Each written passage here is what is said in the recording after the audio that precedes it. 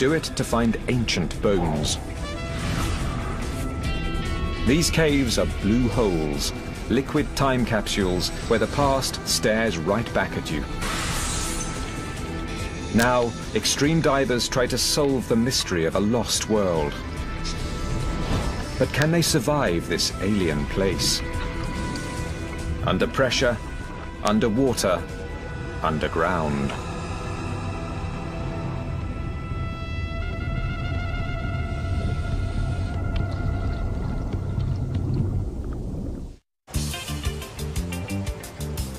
In the Caribbean Sea, just 96 kilometers off the coast of Florida, there is a paradise known as the Bahamas. This is a place full of attractions. They draw millions of tourists each year.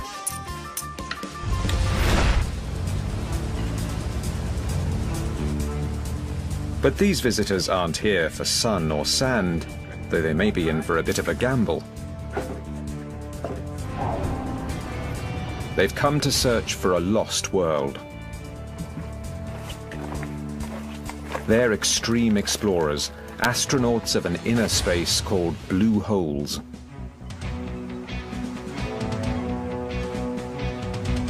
Blue holes get their name from the dark blue of their depths. And while they don't look like much at the surface, what seems like a small pond can go hundreds of meters down and spread out into a maze of underwater passages and tunnels. The mystery of their depths beckons the able and the foolhardy alike.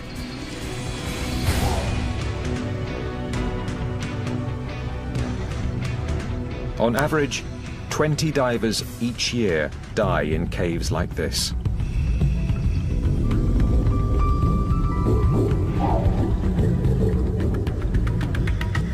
But to these explorers, it's worth the risk, because blue holes aren't just spectacular. Some preserve the past, like a liquid time capsule. Diving them will take the explorers back thousands of years, where there are hints of an ancient, lost Bahamas. What did this world look like then, and who lived here?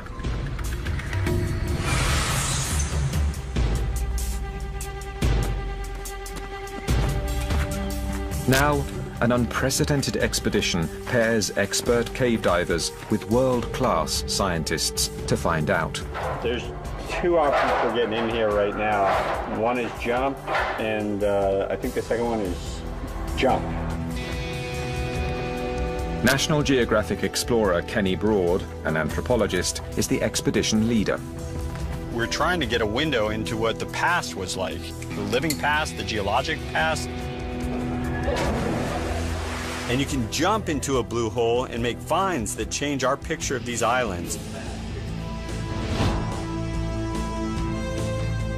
They'll do that by exploring 7 blue holes in just 3 weeks on the islands of Andros and Abaco. The team has come here because the Bahamas may have more blue holes than anywhere else in the world. The potential for discovery is high, the risks even higher. So Kenny has turned to Brian Kaycook to lead the dives. Brian is one of the world's most experienced cave divers. We just want to see what's around that corner. We don't want to stop. Cave divers live to change the map, and occasionally that can get us into trouble. Brian staggered back and below with the lens. Renowned photographer Wes Skiles heads up a film crew who'll deliver images to document the scientific finds. I'm the eyes of the scientists and the explorers.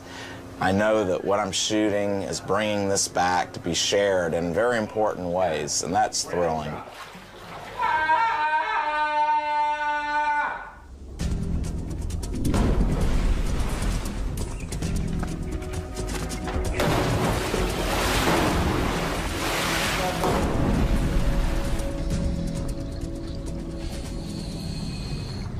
Their first task is a shakedown dive.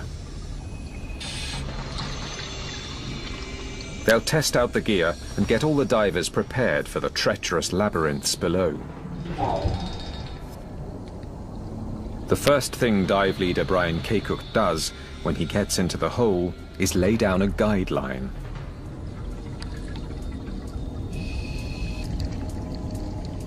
In cave diving, laying line is the first rule of survival. Without that guideline, your odds of coming out are very slim, and that's what kills most people.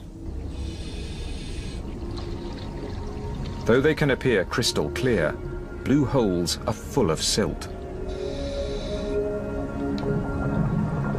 When disturbed, it rises from the floor or even falls from the ceiling and blacks everything out. In this place, it's extremely dense black organic matter, so it's difficult to work in. Just the pressure wave of your body pushing the water in front of you tends to stir stuff up. You have to count on coming out zero visibility, with your finger on that line, feeling your way out.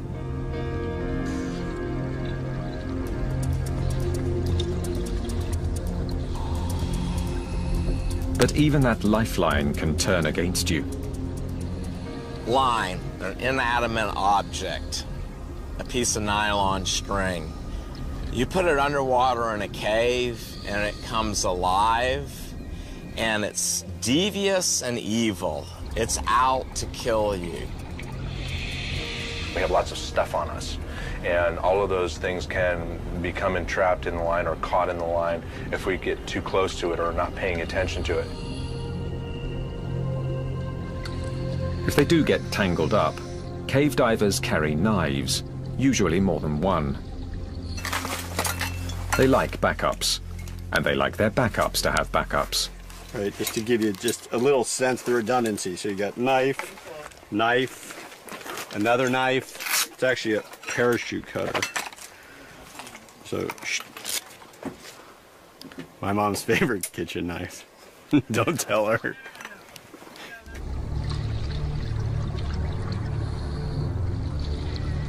Backup is second nature in this type of diving, where caves that look solid can suddenly fracture at a bubble's weightless touch.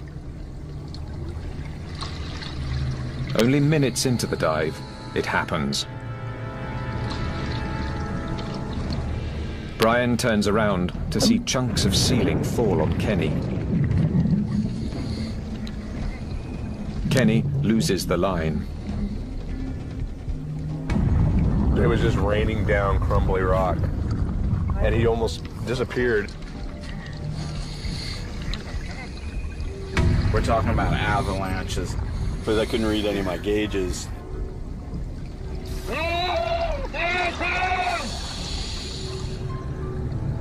While filming, Wes is pummeled by the debris. Once it went completely zero viz, I was trapped in there. Next time you're in your house, turn off all the lights, put a bag over your head, and try to find your way out. Your heart rate will go up, and it takes a while.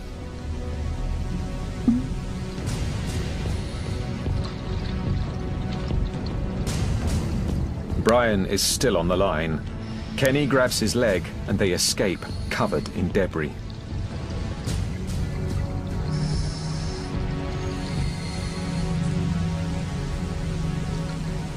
After the limestone rain shower, we decided just to get all the sediment off of us, so we did a couple barrel rolls. Just kind of let things hang loose. It's just a small taste of what can go wrong. Well, per attempt, this is the most dangerous sport on Earth.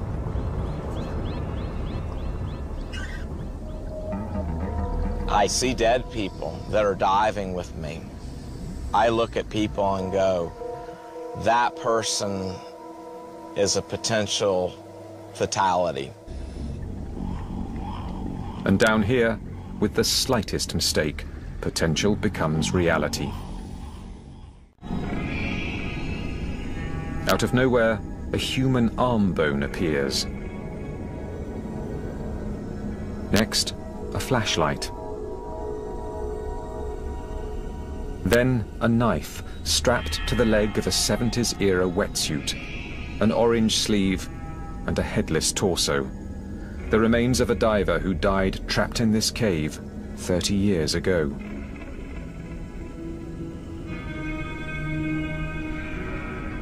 He's jammed up like he was trying to find his way out. Nearby, the diver's head, with his dive mask still in place.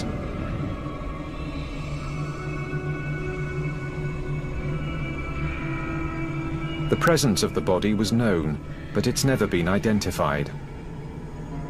And it's so deep, no one's ever attempted a recovery. It's really knowing your limits, and that's what keeps you alive, and I think that's what's killed a lot of people in caves.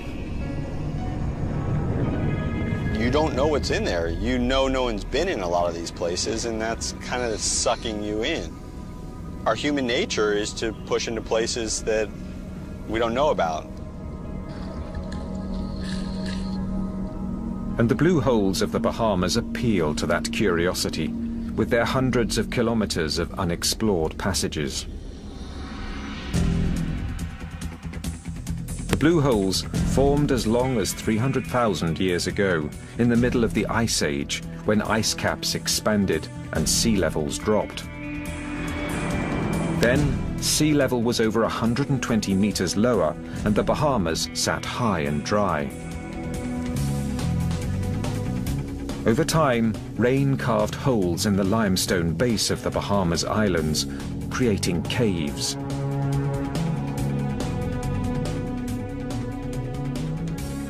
Ocean water settled at the bottom.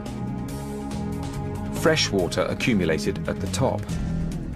Eventually, the deep layer became completely devoid of oxygen, and that's what makes blue holes time capsules. Without oxygen, bones and other hints of the past are preserved. It's one of the main draws for cave explorers. After over an hour, a cave-in and an encounter with a corpse, the shakedown dive ends amid intense relief. Yeah, that was really fun. Good God, what a hell. That was one of the most tense 78 minutes that I've spent in a long time. As cave divers often say, a successful dive is one you return from. And you think you're home free, and all of a sudden the cave starts raining on you. Yeah. We're laughing because we're here to laugh about it.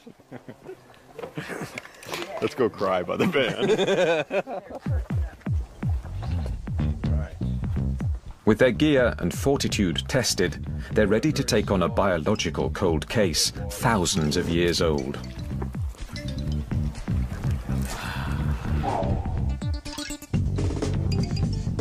Though the Bahamas are just 96 kilometers from the coast of Florida, they have only a tiny fraction of Florida's wildlife.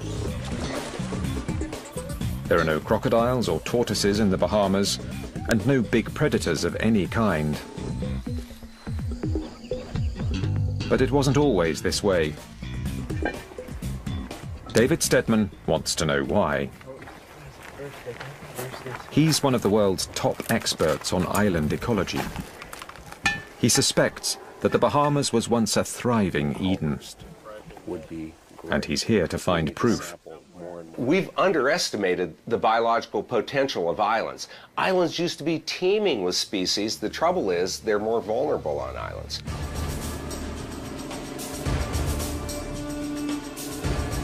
For centuries, hurricanes have scoured these islands clean. On the surface, there's almost no fossil record of anything. So the best place to find bones may be straight down in a blue hole named Sawmill Sink on Abaco Island. Its high sides give it the look of a natural animal trap. The team thinks it may be a good place to hunt for the remains of animals who lived here in the past. Scoop up the sediment, scoop as deep as you can where those little bones are. Try to get as... Since Stedman is not a diver, the underwater team will be his eyes and hands, prospecting for bones in another very dangerous place. This is a very disorienting place, Nate, so yeah, watch each other. Stay on the line, stay on the line, stay on the line.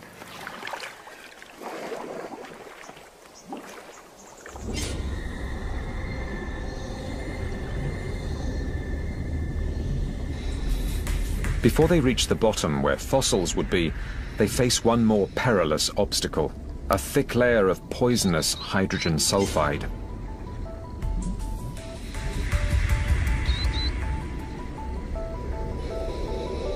The naturally orange-tinted solution is actually the excrement of billions of tiny bacteria. They eat organic material, then excrete hydrogen sulfide, forming another deadly barrier to blue hole exploration.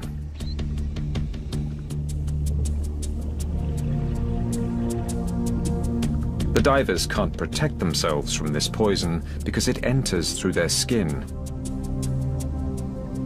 Here, at about 150 milligrams per cubic meter, hydrogen sulfide makes the divers' lips tingle and smells like rotten eggs. But prolonged exposure may cause brain damage, so they've got to kick through it fast. Once on the other side, they reach the oxygen-free zone. It's here that the bones of animals that fell into the blue hole should be preserved. We're dealing with sort of an aquatic tar pit. Animals get in there, and as they die, they sink down into the part of the water that has no oxygen in it. Because that water has no oxygen in it, there's nothing to support the microorganisms, the bacteria and fungus and things like that, that normally would decay bones. Prospecting for fossils in a blue hole takes a delicate touch. Even gentle probing can stir up the silt, which could create a dangerous blackout. As he probes, Brian makes a find. It's a shell, the shape of some kind of tortoise.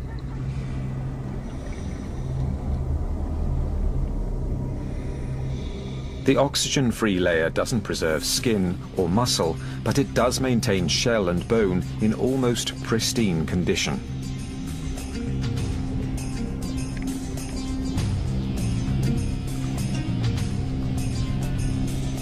About 6 meters away, he finds a bone from another creature.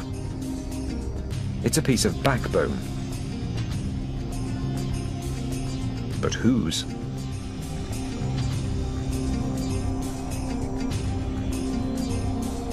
And then, up from the muck, comes the answer.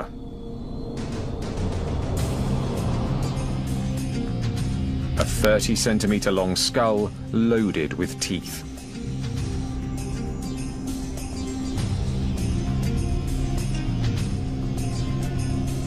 It's an ancient crocodile, so perfect, it looks like it's been kept in a museum. Large animals like these don't exist in the Bahamas today. These finds are evidence that there may have been a lost world here.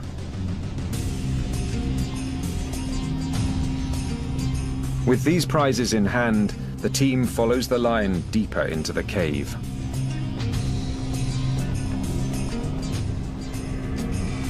In this part of Sawmill Sink, the cave opens up. Thousands of years ago, when sea levels were lower, this soaring hall was dry and would have made a perfect home for birds.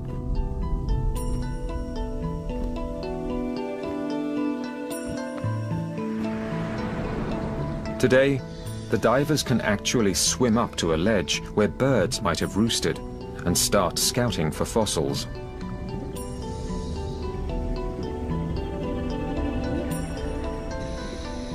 On the ledge, they find a bowl-shaped roost. Below it, they set up a grid surrounding a field of tiny bones of many different types. This suggests that the bird roosting here was an owl. The bones are the remains of what he was eating. Since they can't digest bones, owls collect them in their crop and vomit them out in a clump called a pellet. This is a fossil gold mine, the bones of lizards, snakes, bats and small birds, a census of life here thousands of years ago. It will delight David Steadman, waiting for the divers to return. Got it. Wait. Hey, I can't wait to open these up. Let's see what you have. There may be some associated bones in the sediment that's in the container there too, so we'll be careful with that sediment. Okay, got it. Oh, wow.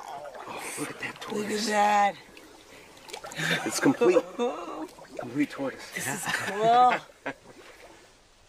Steadman has a hunch there's a link between the tortoise and the crocodile. There's no way, once a tortoise would fall in here, that it's ever going to get out. There's no exit. And you can imagine a crocodile go in to eat the tortoise, and after it ate the tortoise, the crocodile couldn't crawl out of this sinkhole either. This is so neat. No one has ever seen this animal before.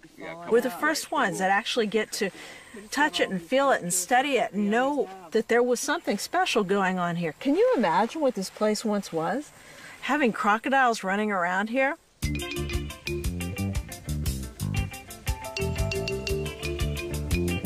When Steadman examines the tortoise shell, he makes an astonishing find. Bite marks from a crocodile prove his hunch was right. This is the sort of thing that makes the fossils from these blue holes so spectacular. To have this kind of evidence, not just of what this animal looked like, not just of what the crocodile looked like, but evidence of who is eating who. Then he turns to the finds from near the owl roost. This is sort of the sediment sample of my dreams. Never has owl vomit looked so good. All of a sudden, we have a number of complete skeletons to study. We're finding species that nobody knew existed before. With each bone he identifies, the picture of an ancient, wild Bahamas is starting to emerge. The three largest bones are the three major leg bones of a flightless rail, an undescribed species of flightless rail, unknown to science.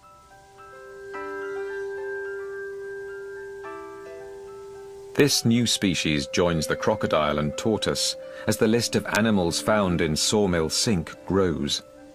A lizard, a meadowlark, and a burrowing owl, a Bahamian boa constrictor, and a raptor called a kara kara.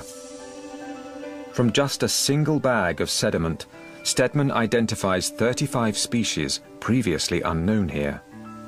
3 are entirely new to science. It's clear that centuries ago, the barren islands of the Bahamas weren't so barren. So what happened?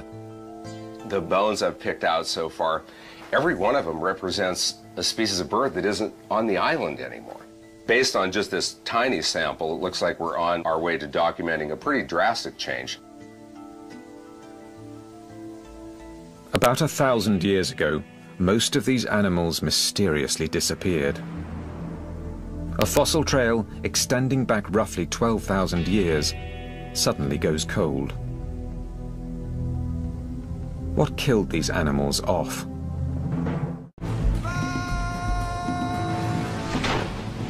In 1492, when Christopher Columbus first made landfall in this hemisphere, it was in the Bahamas. He encountered a people called the Lucayans. The Lucayans descended from people that came from South America around 800 BC and slowly migrated to the Bahamas. At the time, Columbus wrote almost nothing about their rituals or traditions. What little we know today suggests that they thought blue holes were sacred.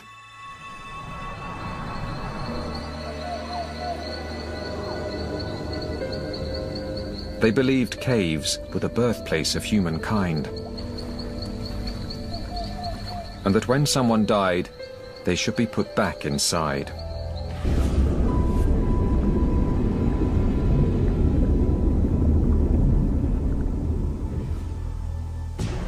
In the early 1990s, in a blue hole called Sanctuary on Andros Island, a diver found human remains that may have been related to the Lucayans' ritual burial.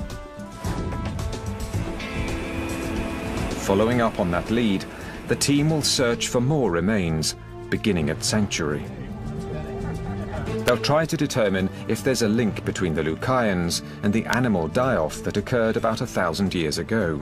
Our goal is to go down there, look for those identifying signs that there are bones, skulls, hopefully, recover that and document it all. Joining the team is Michael Pateman, who'll be the first Bahamian and the first archaeologist to dive this hole. I've been looking forward to this since I started archaeology. It's the mystery of the site. It's what can I find? I want to know what's here. There you go. Keep your hands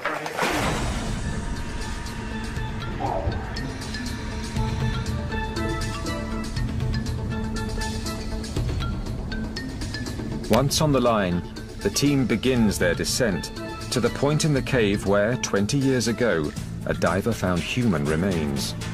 The team is still on their way down to the bone discovery site. On their way down, the team passes through what's called the halocline. This is where fresh water above meets salt water below.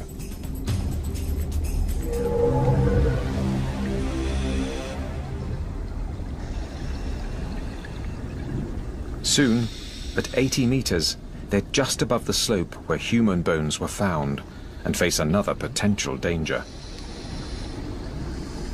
The surrounding rocks indicate there's been a massive cave-in. That kind of stuff goes on at a site all the time where you have chunks coming down.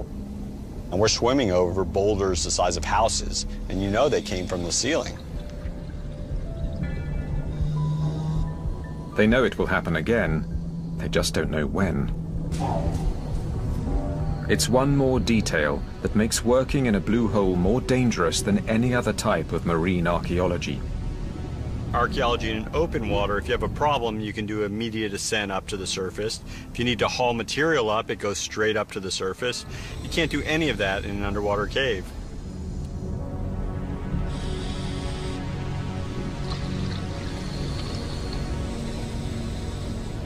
In spite of the challenges, it pays off, with first a human jawbone,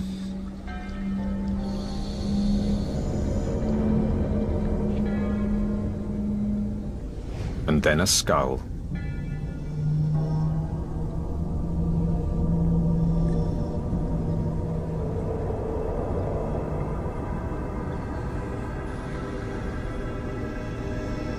For Bahamian archaeologist Michael Pateman, the find leaves its mark. To finally actually go in the site and to see the site, I thought, wow, I can spend hours in here.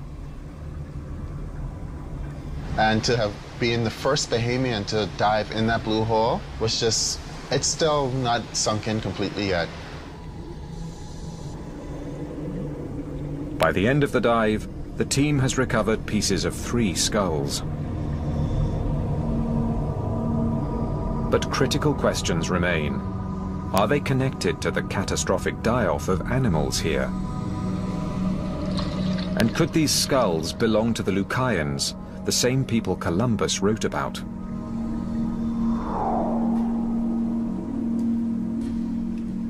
Pateman identifies a deformity in the skulls that seems to confirm their identity.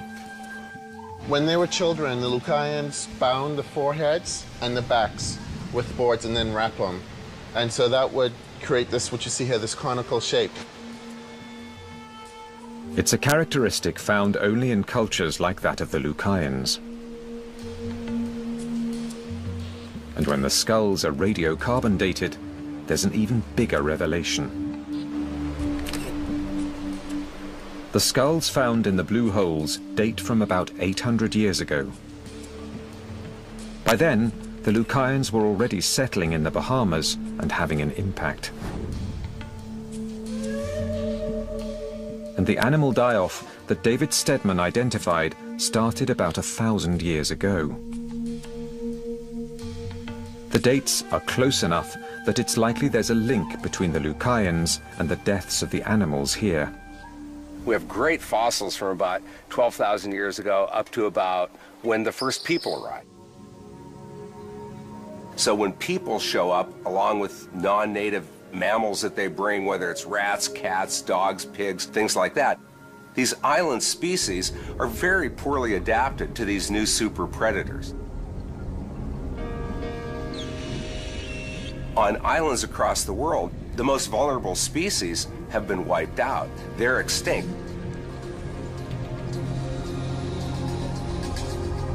By exploring the time capsules inside blue holes, these divers have discovered a lost Eden that was, and showed how humanity changed the Bahamas forever. But bones aren't the only prizes preserved in blue holes.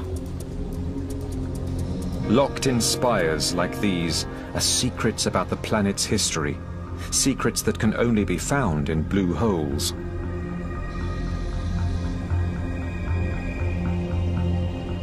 So now, the team heads for blue holes famous for some of the most spectacular spires in the Bahamas.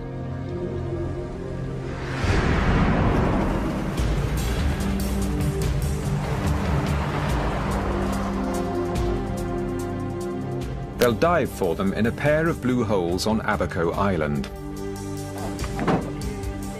To find and collect the right type of spire, known as stalagmite, dive leader Brian Kaycook and anthropologist Kenny Broad will face their most technically demanding dive. How deep are we right here, man? Well, right now we're at the surface.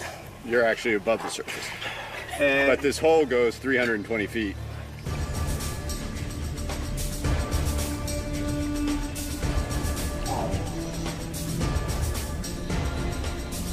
Cutting through the solid rock at the base of the stalagmite is going to take a lot of time.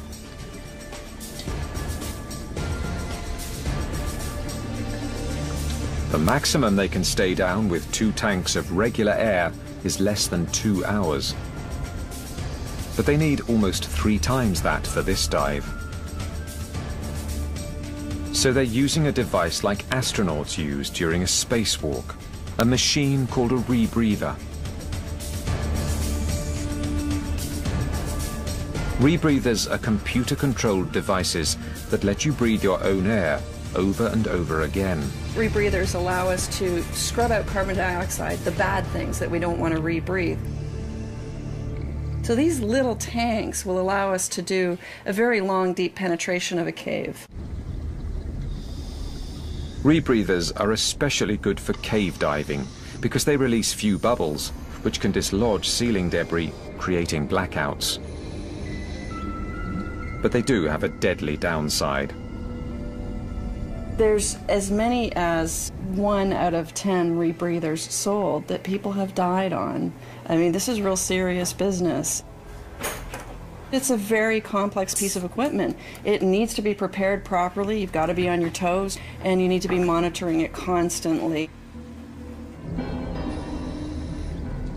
On this dive, rebreathers offer Kenny and Brian a tempting but sobering bargain.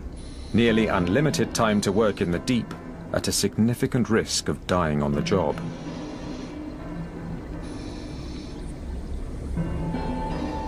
Avoiding that requires intense concentration, and for Kenny, that's the appeal. It's how I can disconnect. I feel like all day I'm attacked by my cell phone, I'm attacked by my email. It's the only place in the world where that has to be shut out. It's the only time you can have 100% concentration because it's a life or death endeavor.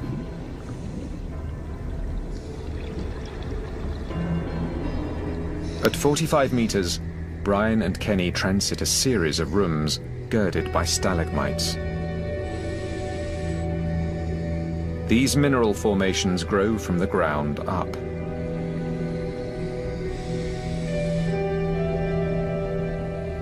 Some in this cave took more than 200,000 years to form.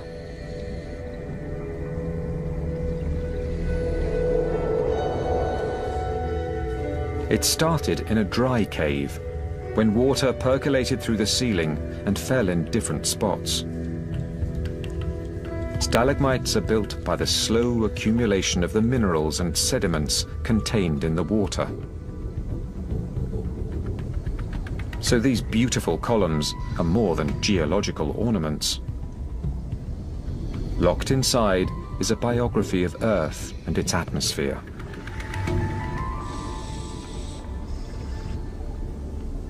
The stalagmites Brian and Kenny are harvesting may help answer critical questions about the history of Earth's climate.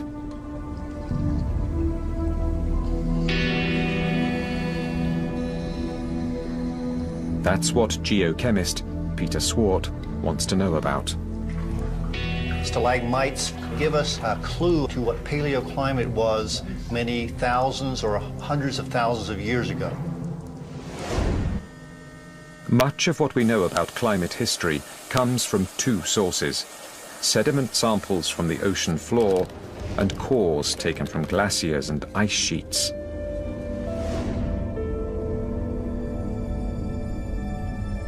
But stalagmites from these caves have one major advantage in recording climate history: their location. The Bahamas lie beside the Atlantic Gulf Stream. For millions of years, this current has carried warm, salty waters north, where they cool and sink. That drives ocean circulation, also called the Atlantic gyre, which shapes the climate.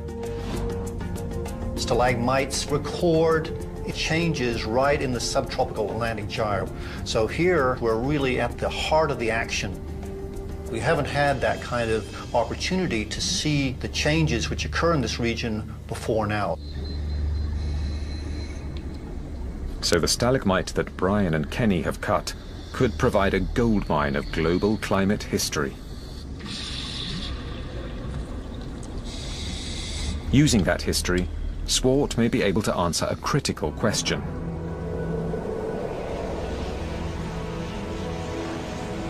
While most scientists believe that Earth's climate is changing, they are struggling to figure out how fast. This stalagmite could help answer the question. To decode it, Swart first has to cut it lengthways with a diamond saw. Inside, it displays regular bands of growth, like the rings of a tree.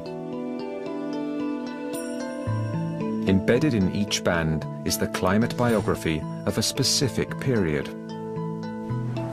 With analysis, Swart can describe how much it rained, what chemicals were in the rain, soil and air, even the temperature. Examination of the stalagmite shows evidence of more than 5 major climate changes over the last 80,000 years. This corroborates findings in samples taken from ice cores. But then he notices 2 curious details. First, the way the bands formed suggests that at least one of these climate episodes came on very abruptly.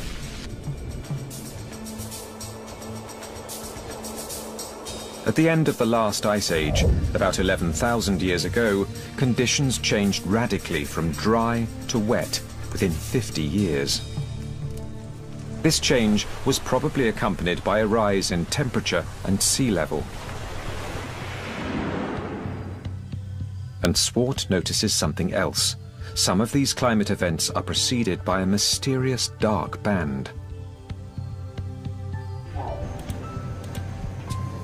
When he samples the dark bands, he finds iron. So is there some link between iron and climate change? How could that be? The Bahamas are made of coral. There's no iron anywhere.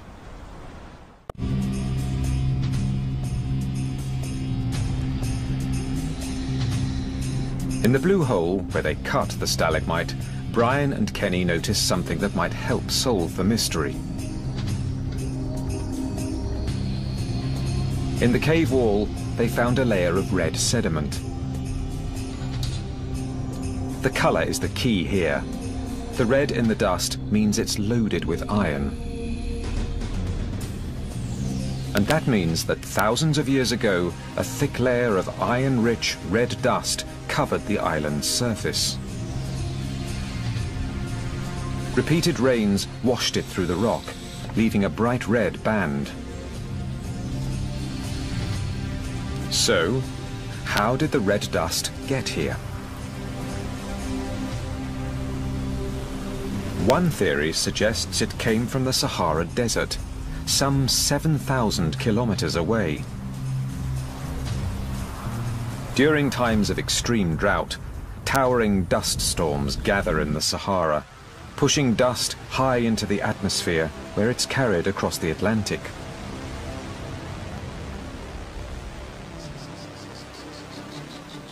When Swart analyzes the iron in the stalagmite, he confirms that it's made of Sahara dust, though its red color has been washed out after thousands of years.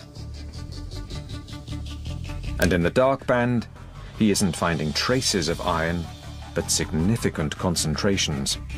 Now, the iron was very low concentrations, with the exception at this boundary here. The areas with the highest concentration of iron correspond almost exactly to the places on the stalagmite where the chemical composition indicates a period of major climate change. That probably means a major Sahara dust event came right before each change, when temperatures and sea levels rose. The fact that Saharan dust storms happen with greater frequency today is raising concerns that history could be repeating itself. Now, we know, say, the last 40, 50 years, there's been a major drought in Africa. And that's seen an input in the amount of dust which is coming from the Sahara region to the Bahamas. It's estimated that over the past 5 decades, the Sahara has seen a 10-fold increase in large-scale dust storms. If we are witnessing the beginning of a major climate change, it could happen fast, just as it happened in the past. Maybe in as little as a lifetime.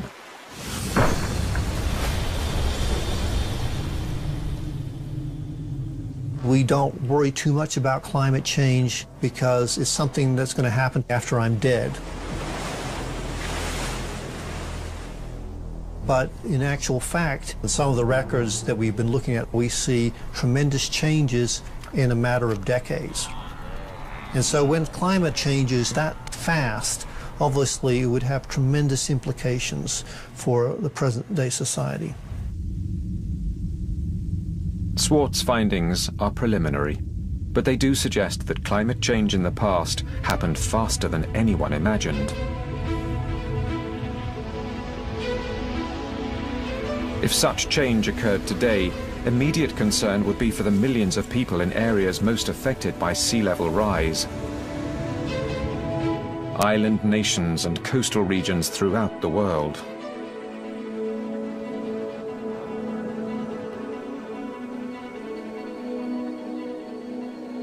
For the expedition team, climate change could pose an immediate threat to the future of blue holes. There's probably no way to keep rising seas from pouring into them, ruining their delicate chemistry. Blue holes are unique repositories of scientific knowledge. Sea level rise associated with global warming will change that water chemistry, and we're going to lose a lot of valuable information very quickly. We would lose most or all of the fossil record. It would be the equivalent of burning a library. Eventually the sea will rise. Once that happens, all of these artifacts will start to deteriorate. So we really feel like we need to get as much information out of these places as we can right now. Losing blue holes is hard to contemplate for the explorers who have touched the depths of this lethal and alluring lost world. You know, I'm not sure I would know how to go on in life if I wasn't able to go to my church underwater. We go down in these places and we're cleansed. When we come up from a dive, the pressure, the challenges, the difficulties, the conflicts, they're gone. We come up from a dive and it is like you're reborn.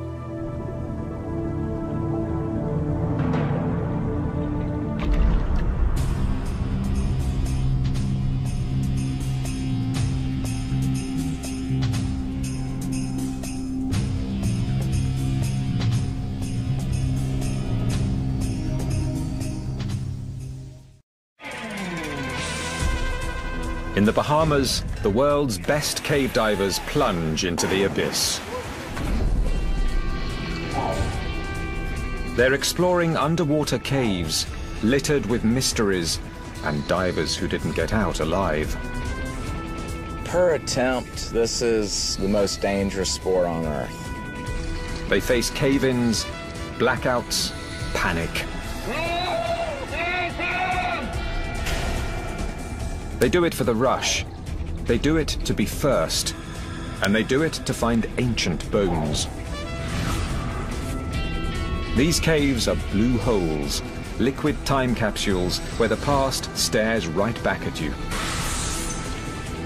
Now, extreme divers try to solve the mystery of a lost world. But can they survive this alien place? Under pressure, underwater, underground.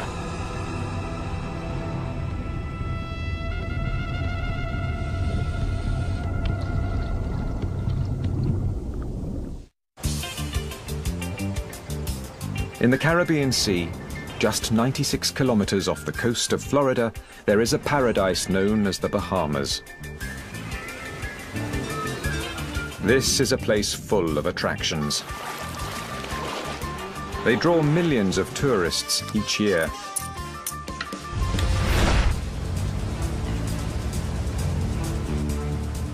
But these visitors aren't here for sun or sand, though they may be in for a bit of a gamble. They've come to search for a lost world.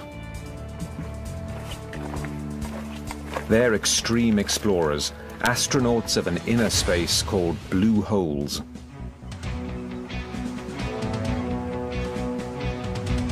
Blue holes get their name from the dark blue of their depths. And while they don't look like much at the surface, what seems like a small pond can go hundreds of meters down and spread out into a maze of underwater passages and tunnels. The mystery of their depths beckons the able and the foolhardy alike.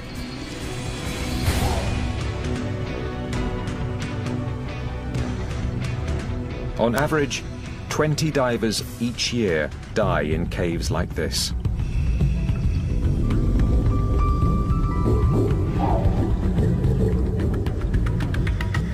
But to these explorers, it's worth the risk, because blue holes aren't just spectacular.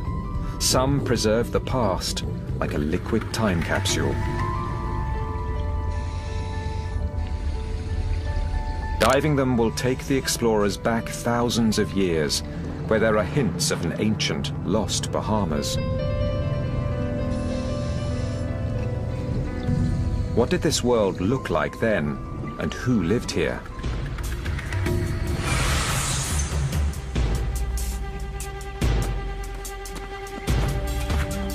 Now, an unprecedented expedition pairs expert cave divers with world-class scientists to find out.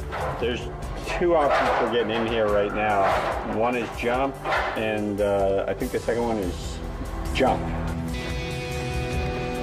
National Geographic explorer Kenny Broad, an anthropologist, is the expedition leader. We're trying to get a window into what the past was like. The living past, the geologic past. And you can jump into a blue hole and make finds that change our picture of these islands. They'll do that by exploring 7 blue holes in just 3 weeks on the islands of Andros and Abaco. The team has come here because the Bahamas may have more blue holes than anywhere else in the world. The potential for discovery is high, the risks even higher. So Kenny has turned to Brian Kaycook to lead the dives. Brian is one of the world's most experienced cave divers. We just want to see what's around that corner. We don't want to stop. Cave divers live to change the map, and occasionally that can get us into trouble. Brian staggered back and below with the lens. Renowned photographer Wes Skiles heads up a film crew who'll deliver images to document the scientific finds. I'm the eyes of the scientists and the explorers. I know that what I'm shooting is bringing this back to be shared in very important ways, and that's thrilling.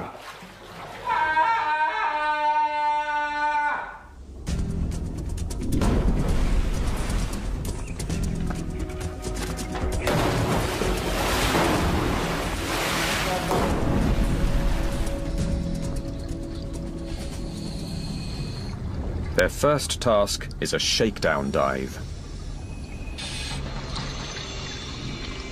They'll test out the gear and get all the divers prepared for the treacherous labyrinths below.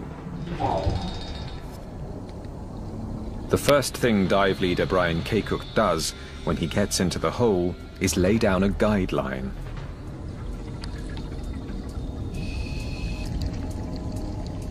In cave diving, laying line is the first rule of survival. Without that guideline, your odds of coming out are very slim, and that's what kills most people. Though they can appear crystal clear, blue holes are full of silt. When disturbed, it rises from the floor or even falls from the ceiling and blacks everything out. In this place, it's extremely dense black organic matter, so it's difficult to work in. Just the pressure wave of your body pushing the water in front of you tends to stir stuff up. You have to count on coming out zero visibility, with your finger on that line, feeling your way out.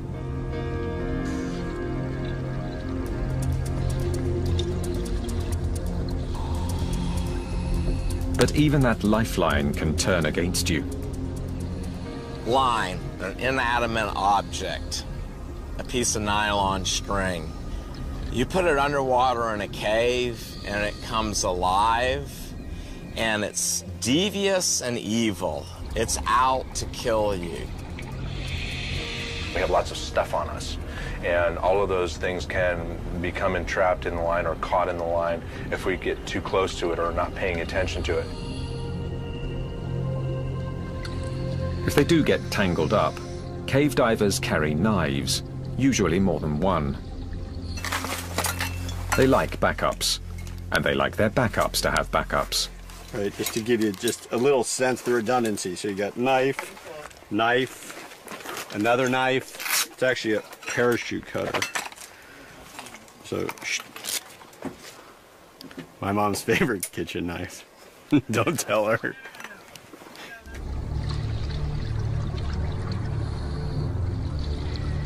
Backup is second nature in this type of diving, where caves that look solid can suddenly fracture at a bubble's weightless touch. Only minutes into the dive, it happens. Brian turns around to see chunks of ceiling fall on Kenny. Kenny loses the line. It was just raining down crumbly rock, and he almost disappeared. We're talking about avalanches. Because I couldn't read any of my gauges.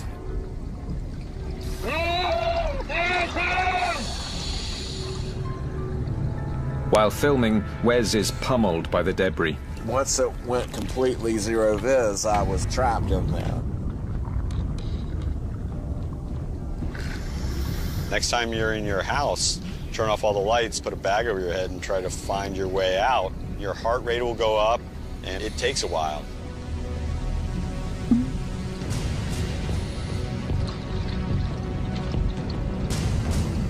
Brian is still on the line.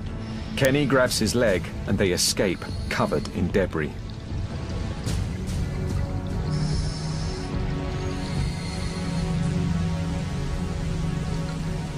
After the limestone rain shower, we decided just to get all the sediment off of us, so we did a couple barrel rolls. Just kind of let things hang loose. It's just a small taste of what can go wrong. Well, per attempt, this is the most dangerous sport on Earth.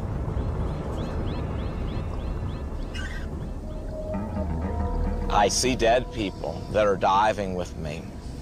I look at people and go, that person is a potential fatality. And down here, with the slightest mistake, potential becomes reality. Out of nowhere, a human arm bone appears. Next, a flashlight. Then a knife strapped to the leg of a 70s-era wetsuit, an orange sleeve, and a headless torso.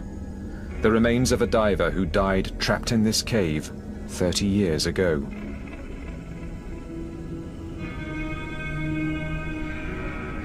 He's jammed up like he was trying to find his way out. Nearby, the diver's head, with his dive mask still in place.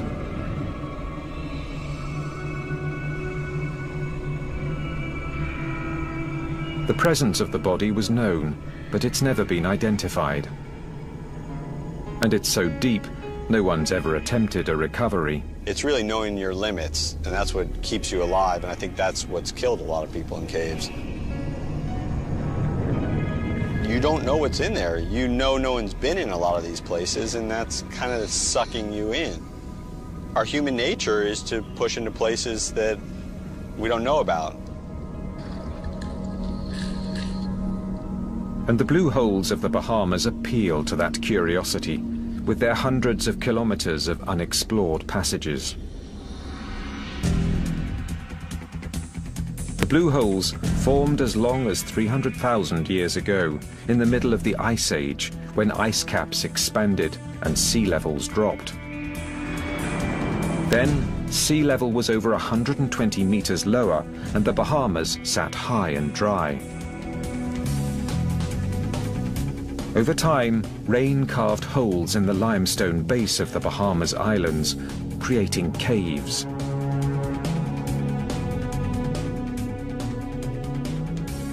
Ocean water settled at the bottom. Fresh water accumulated at the top.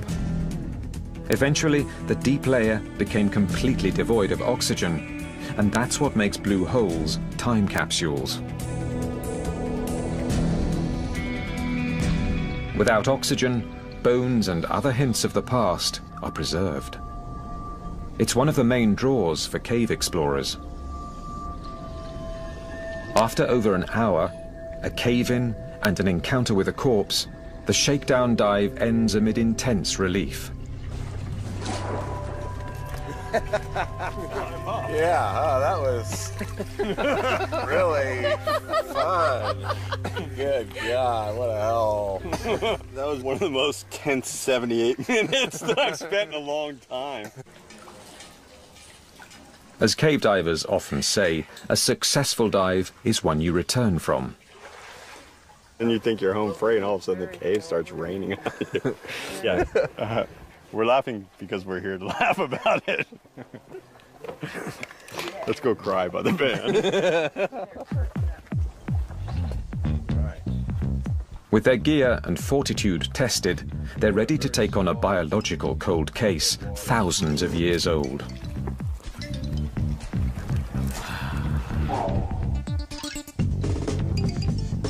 Though the Bahamas are just 96 kilometers from the coast of Florida, they have only a tiny fraction of Florida's wildlife.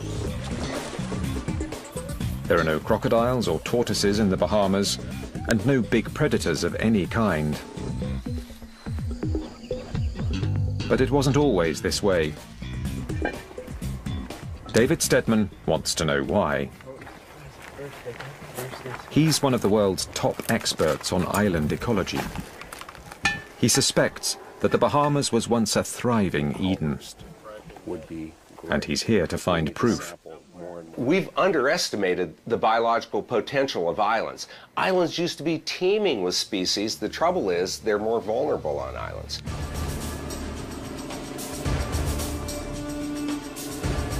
For centuries, hurricanes have scoured these islands clean. On the surface, there's almost no fossil record of anything. So the best place to find bones may be straight down in a blue hole named Sawmill Sink on Abaco Island. Its high sides give it the look of a natural animal trap. The team thinks it may be a good place to hunt for the remains of animals who lived here in the past. Scoop up the sediment, scoop as deep as you can where those little bones are. Since Stedman is not a diver, the underwater team will be his eyes and hands, prospecting for bones in another very dangerous place. This is a very disorienting place, Nate, so yeah, watch each other. Stay on the line, stay on the line, stay on the line.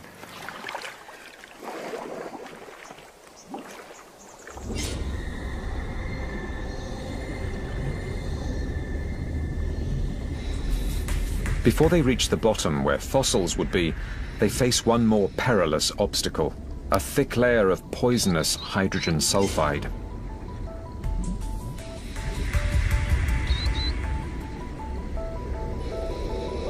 The naturally orange-tinted solution is actually the excrement of billions of tiny bacteria.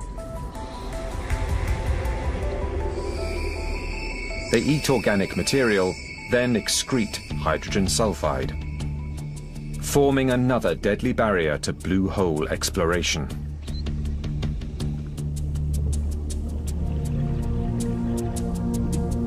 The divers can't protect themselves from this poison because it enters through their skin. Here, at about 150 milligrams per cubic meter, hydrogen sulfide makes the divers' lips tingle and smells like rotten eggs. But prolonged exposure may cause brain damage, so they've got to kick through it fast. Once on the other side, they reach the oxygen-free zone. It's here that the bones of animals that fell into the blue hole should be preserved. We're dealing with sort of an aquatic tar pit. Animals get in there, and as they die, they sink down into the part of the water that has no oxygen in it.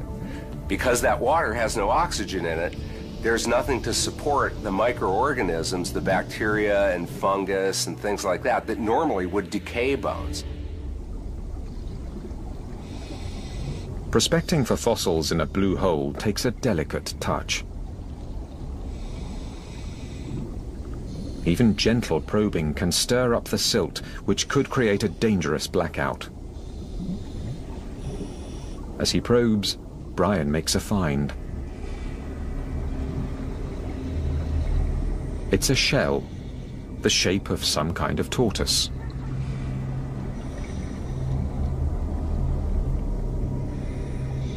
The oxygen-free layer doesn't preserve skin or muscle, but it does maintain shell and bone in almost pristine condition.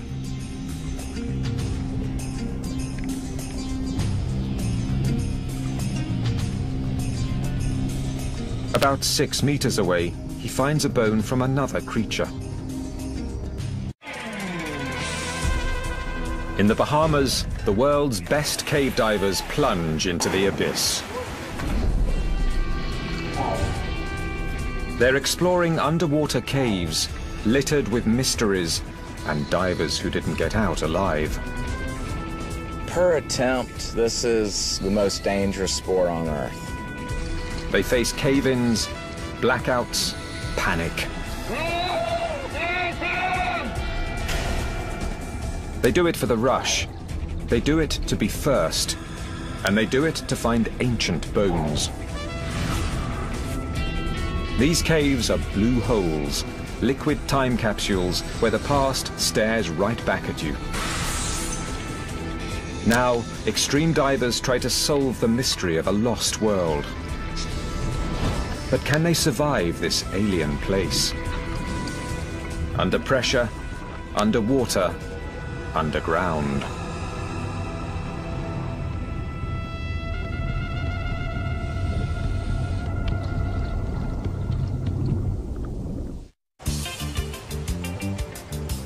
In the Caribbean Sea, just 96 kilometers off the coast of Florida, there is a paradise known as the Bahamas.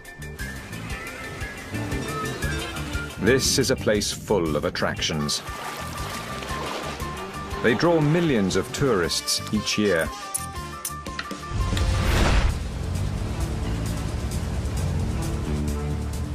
But these visitors aren't here for sun or sand, though they may be in for a bit of a gamble.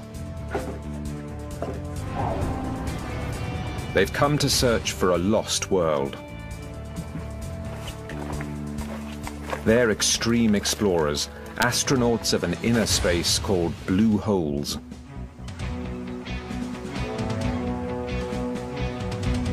Blue holes get their name from the dark blue of their depths. And while they don't look like much at the surface, what seems like a small pond can go hundreds of meters down and spread out into a maze of underwater passages and tunnels. The mystery of their depths beckons the able and the foolhardy alike.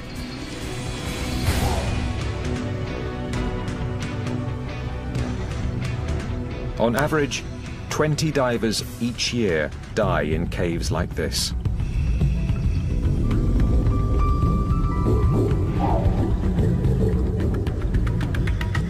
But to these explorers, it's worth the risk, because blue holes aren't just spectacular.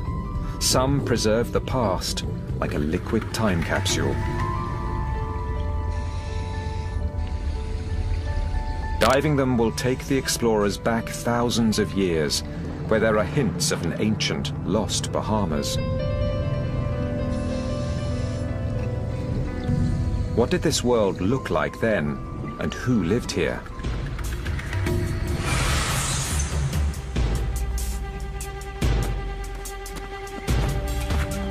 Now, an unprecedented expedition pairs expert cave divers with world-class scientists to find out. There's two options for getting in here right now. One is jump, and I think the second one is jump. National Geographic explorer Kenny Broad, an anthropologist, is the expedition leader. We're trying to get a window into what the past was like. The living past, the geologic past. And you can jump into a blue hole and make finds that change our picture of these islands.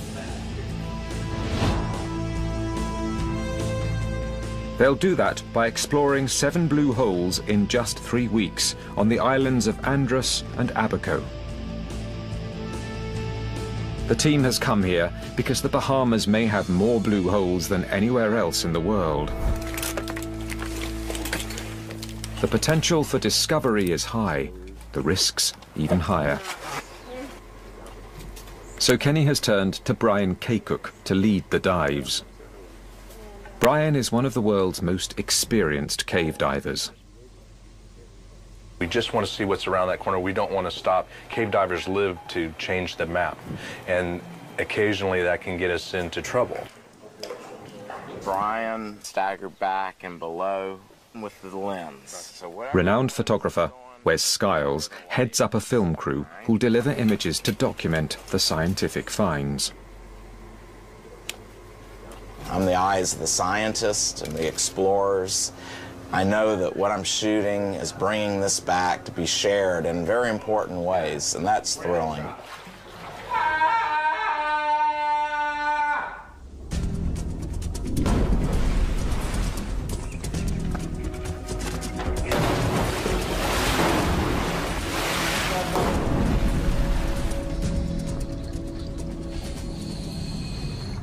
Their first task is a shakedown dive.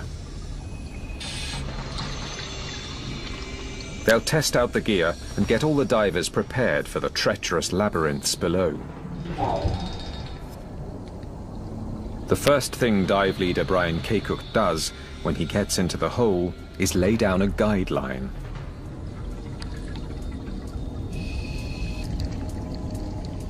In cave diving, laying line is the first rule of survival. Without that guideline, your odds of coming out are very slim, and that's what kills most people. Though they can appear crystal clear, blue holes are full of silt.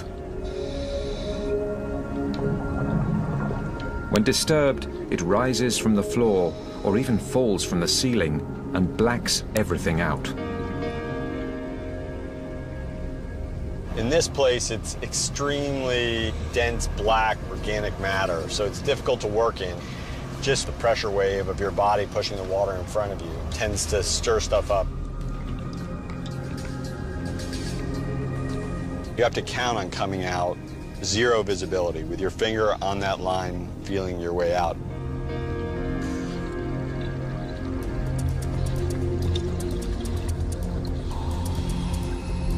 But even that lifeline can turn against you. Line, an inanimate object, a piece of nylon string.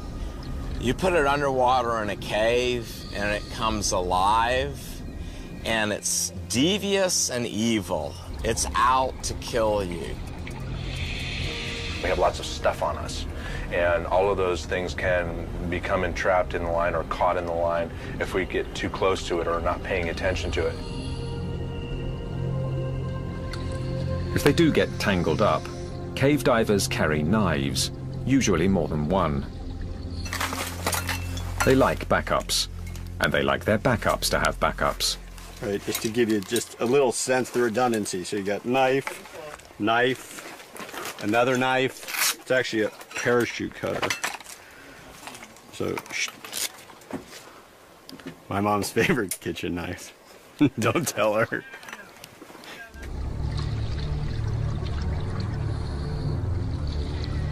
Backup is second nature in this type of diving, where caves that look solid can suddenly fracture at a bubble's weightless touch. Only minutes into the dive, it happens. Brian turns around to see chunks of ceiling fall on Kenny. Kenny loses the line. It was just raining down crumbly rock, and he almost disappeared. We're talking about avalanches. Because I couldn't read any of my gauges.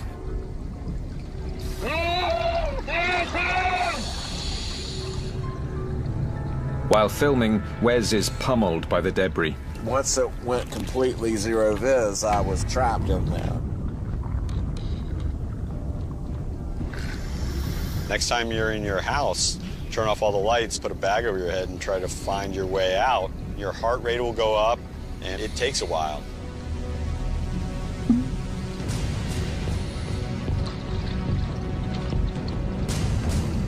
Brian is still on the line. Kenny grabs his leg and they escape, covered in debris.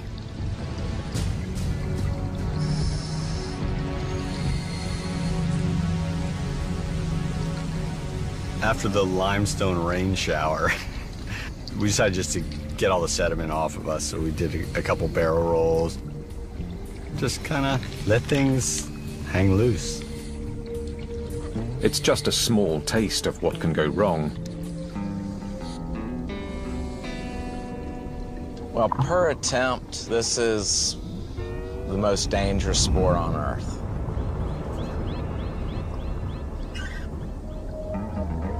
I see dead people that are diving with me. I look at people and go, that person is a potential fatality. And down here, with the slightest mistake, potential becomes reality. Out of nowhere, a human arm bone appears. Next, a flashlight. Then a knife strapped to the leg of a 70s-era wetsuit, an orange sleeve, and a headless torso. The remains of a diver who died trapped in this cave 30 years ago.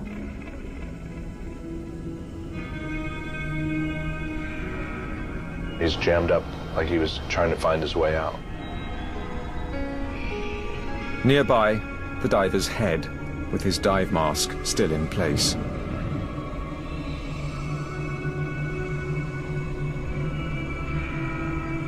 The presence of the body was known, but it's never been identified. And it's so deep, no one's ever attempted a recovery. It's really knowing your limits, and that's what keeps you alive, and I think that's what's killed a lot of people in caves. You don't know what's in there. You know no one's been in a lot of these places, and that's kind of sucking you in. Our human nature is to push into places that we don't know about. And the blue holes of the Bahamas appeal to that curiosity, with their hundreds of kilometers of unexplored passages.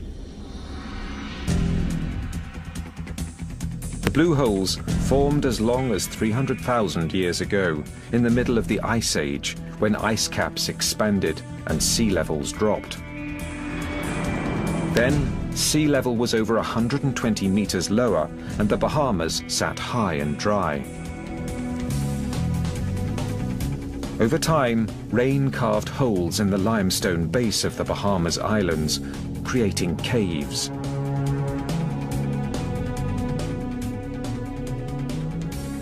Ocean water settled at the bottom.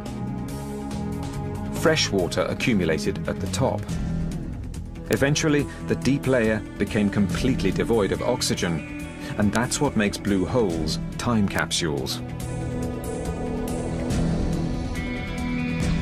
Without oxygen, bones and other hints of the past are preserved. It's one of the main draws for cave explorers. After over an hour, a cave-in and an encounter with a corpse, the shakedown dive ends amid intense relief. Yeah, that was really fun. Good God, what a hell. That was one of the most tense 78 minutes that I've spent in a long time. As cave divers often say, a successful dive is one you return from. And you think you're home free, and all of a sudden the cave starts raining on you. Yeah. We're laughing because we're here to laugh about it. Let's go cry by the band. With their gear and fortitude tested, they're ready to take on a biological cold case, thousands of years old.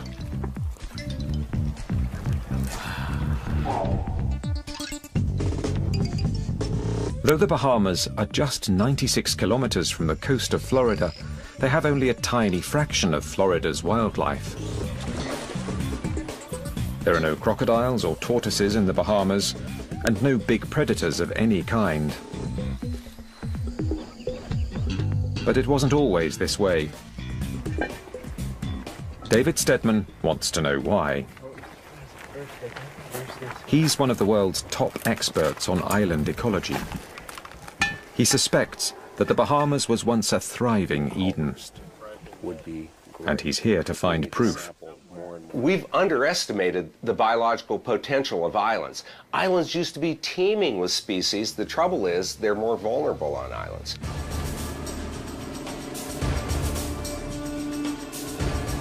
For centuries, hurricanes have scoured these islands clean. On the surface, there's almost no fossil record of anything.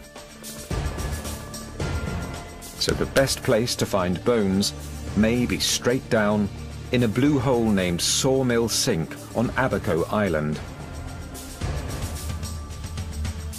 Its high sides give it the look of a natural animal trap. The team thinks it may be a good place to hunt for the remains of animals who lived here in the past. Scoop up the sediment, scoop as deep as you can where those little bones are. Since Steadman is not a diver, the underwater team will be his eyes and hands, prospecting for bones in another very dangerous place. This is a very disorienting place, Nate, so yeah, watch each other. Stay on the line, stay on the line, stay on the line.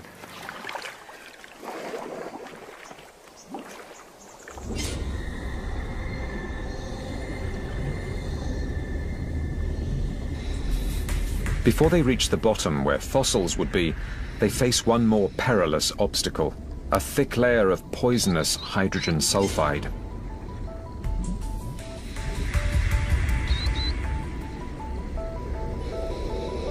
The naturally orange-tinted solution is actually the excrement of billions of tiny bacteria.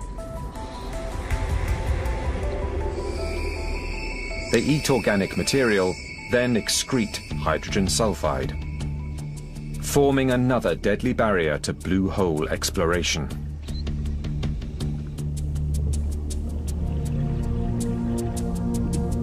The divers can't protect themselves from this poison because it enters through their skin. Here, at about 150 milligrams per cubic meter, hydrogen sulfide makes the divers' lips tingle and smells like rotten eggs. But prolonged exposure may cause brain damage, so they've got to kick through it fast. Once on the other side, they reach the oxygen-free zone. It's here that the bones of animals that fell into the blue hole should be preserved. We're dealing with sort of an aquatic tar pit. Animals get in there, and as they die, they sink down into the part of the water that has no oxygen in it. Because that water has no oxygen in it, there's nothing to support the microorganisms, the bacteria and fungus and things like that, that normally would decay bones. Prospecting for fossils in a blue hole takes a delicate touch. Even gentle probing can stir up the silt, which could create a dangerous blackout. As he probes, Brian makes a find. It's a shell, the shape of some kind of tortoise.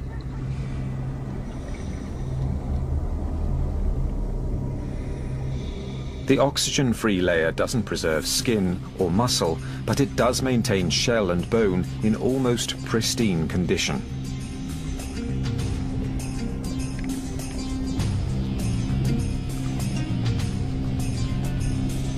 About 6 meters away, he finds a bone from another creature. It's a piece of backbone. But whose?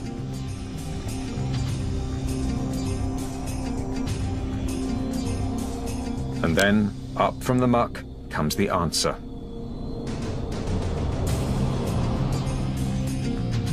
A 30-centimeter long skull loaded with teeth.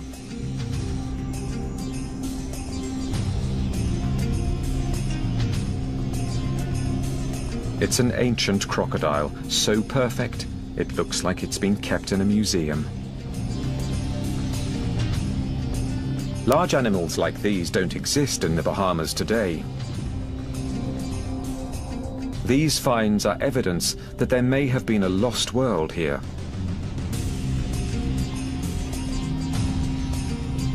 With these prizes in hand, the team follows the line deeper into the cave.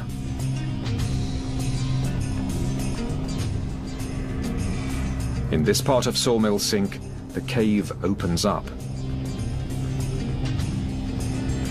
Thousands of years ago, when sea levels were lower, this soaring hall was dry and would have made a perfect home for birds.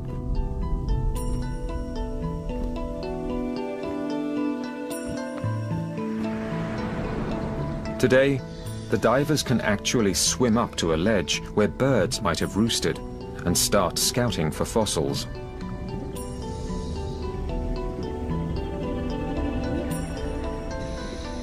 On the ledge, they find a bowl-shaped roost. Below it, they set up a grid surrounding a field of tiny bones of many different types. This suggests that the bird roosting here was an owl. The bones are the remains of what he was eating. Since they can't digest bones, owls collect them in their crop and vomit them out in a clump called a pellet. This is a fossil gold mine. The bones of lizards, snakes, bats and small birds. A census of life here thousands of years ago. It will delight David Stedman, waiting for the divers to return. Got it. Wait. Right. I can't wait to open these up. Let's see what you have. There may be some associated bones in the sediment that's in the container there too, so we'll be careful with that sediment. Okay, got it. Oh, wow. Look at that tortoise. Look at that. It's complete. Complete tortoise. This is cool. Stedman has a hunch there's a link between the tortoise and the crocodile. There's no way, once a tortoise would fall in here, that it's ever going to get out. There's no exit. And you can imagine a crocodile go in to eat the tortoise, and after it ate the tortoise, the crocodile couldn't crawl out of this sinkhole either. This is so neat. No one has ever seen this animal before. We're the first ones that actually get to touch it and feel it and study it and know that there was something special going on here. Can you imagine what this place once was?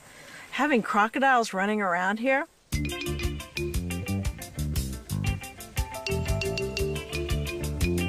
When Stedman examined